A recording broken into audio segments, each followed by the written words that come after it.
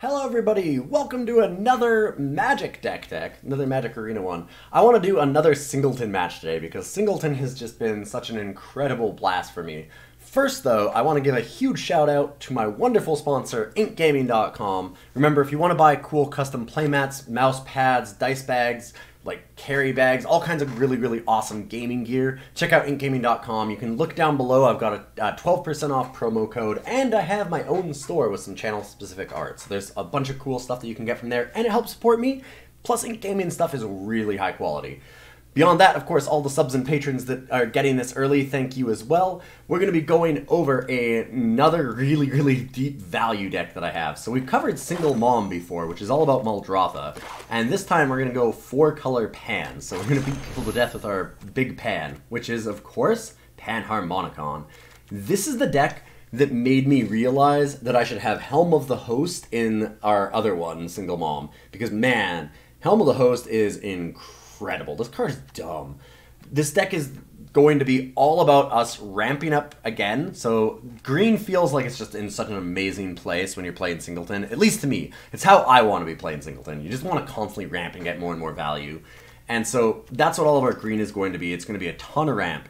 But then all the rest of our creatures are going to be things that get really awesome, come into play, or enter the battlefield abilities. So same thing. I'm used to saying come into play. But we're going to have Gontis and Ravenous Chupacabra, even Wild Wanderer to search for basic lands, Hostage Taker. We've got Path of Discovery, so whenever a creature enters the battlefield, we get to explore. That also triggers twice with Panharmonicon. It's really disgusting, by the way, when you get Jadelight Ranger with that, and you get to explore 6 times. You've got Reclamation Sage to blow up artifacts and enchantments. Rejuvenator gets us lands. We've got Sailor of Means to get extra treasures and fix us for mana, and like Exclusion Mage. So you're going to see a ton of different things like that. Champion of Wits, you've got Glint-Nest Crane, even Dusk Legion Zealot, Kitesail Freebooter to remove extra cards from your opponent, Noxious Gearhulk, Cloud Blazer. So we do have a couple of white cards too, by the way. I just want to mention that. We have 2 of them, literally 2. Just Cloud Blazer, because I literally just could not give up the value of Panharmonicon Cloud Blazer. It's way too good. And Chalet, Voice of Plenty. So Chalet, way too important with Helm of the Host in my mind. Being able to protect all of our stuff is so good. Chalet's won me a million games, so I really wanted to do that. You'll notice as well that this deck does not actually have any Planeswalkers. I wanted to go a little bit of a different route with it. It's really obvious in my mind to just jam as many Planeswalkers as you can in a deck, and especially when you're going like 4 colors, there's some really powerful ones to Fairy. The Ajani, I can't remember it, the 6-drop that when you do +2, it draws you 3 cards if they're permanents. Things like that, like they're just so strong. It's really obvious to just jam as many of them as you can into a deck. We went the opposite way, because everybody has so many Planeswalkers. We're going to hate them. We're going to do an Immortal Sun instead. So players can't activate Planeswalker loyalty abilities. There's a lot of decks that fold to that. So we're going to be trying to use Immortal Sun as our tech instead, and not run any Planeswalkers ourselves. We still have lots of cool ways to get back stuff out of our graveyard. We didn't run Muldrotha. I could have. It would be a decent addition to this deck. The main reason why I didn't want it is because I knew if I put Muldrotha in here, it would just become the Muldrotha deck. It would just be the same deck as the other one that we have. So I didn't want to do that. But we have things like Mending of Dominaria, we have Eldest Reborn. They're just really cool value spells. So we've got all that kind of stuff. And like I said, we've got all of those ramp cards. We've got the Elvish Rejuvenator and Wild Wanderer like we don't have in the other deck, because these ones are the specific enter the battlefield things that we want with Helm of the Host and with Panharmonicon.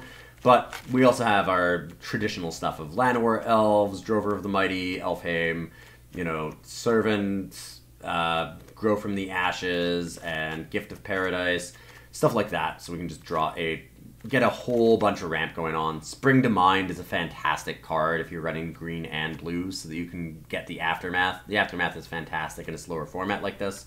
Really like it. And Skysovereign's been very good, by the way. Getting double Skysovereign is fantastic. It kills a lot of Planeswalkers. You can wipe out most of your opponent's board the first time that it comes down if you have Panharmonicon.